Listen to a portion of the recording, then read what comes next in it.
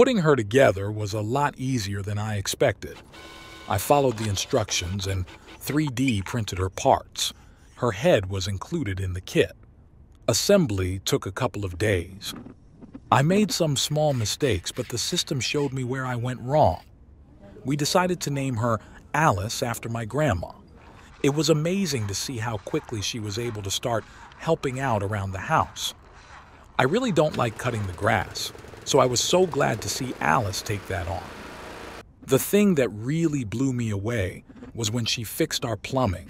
She just got right down in the crawl space and knew what to do.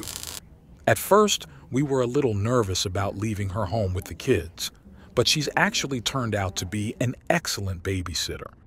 Do you want to tell them anything about your life here with us? It's 9 p.m. now and you must go to bed. Time to turn the phone off. Now. What?